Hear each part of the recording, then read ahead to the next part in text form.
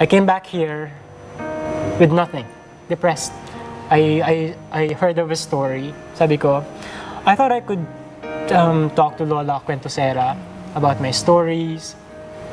And then we communicated constantly. She gave me a quiz regarding my mental status. So, and then she kind of diagnosed me as having problems with parang dopamine, and one of them would be the porn addiction. Yeah.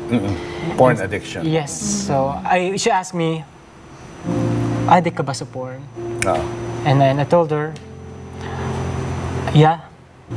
And so doon na po nagsimula ang aming relationship, and then she challenged me, anong gagawin natin after 31 days of this constant communication?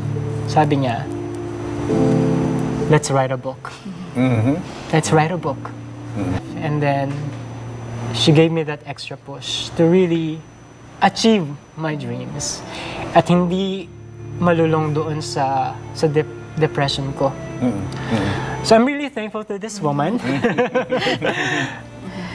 I'm really thankful kasi she's a hope to me.